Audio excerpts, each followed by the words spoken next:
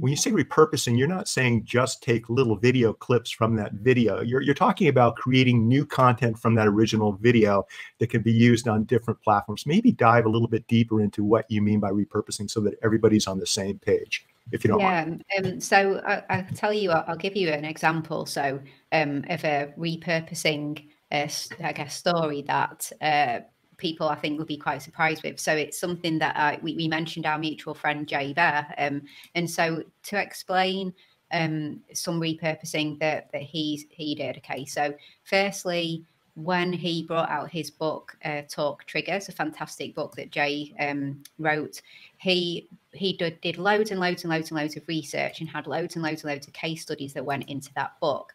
Okay, so all of the research became a book, but he also turned that research into a keynote talk. So we're starting to go a bit down the repurposing route here, because there was a load of research that became a book, but also became a keynote delivered on stages, all over the world. And then all the case studies in the book became individual videos, so short videos. The Talk Triggers YouTube series was launched. Okay, so we're repurposing case studies from research into a weekly show on YouTube, and every week it was a short kind of 7 or 8 minute episode that dug into a case study shared in the book. Then every one of those videos became a podcast episode. So it wasn't just the weekly Talk Triggers YouTube show, it was the Talk Triggers podcast as well. And that came from extracting audio from video and producing that into a podcast.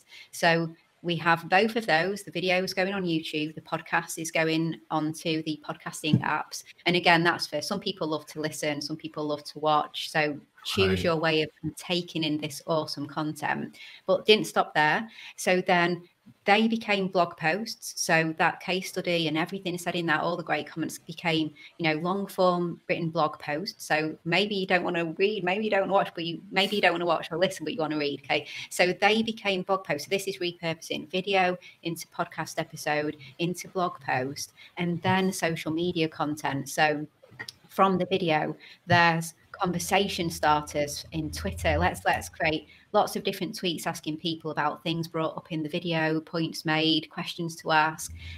Let's take, as you mentioned, Mitch, let's also create shorter videos. So let's take this long video and create 15-second ones to share in Instagram stories and 1 minute ones to share on LinkedIn and that kind of thing. So slicing and dicing up the video and creating like quotes and graphics and things like that. And I know I'm talking about a lot of different skill sets, I guess, here in talking about this, but it's okay.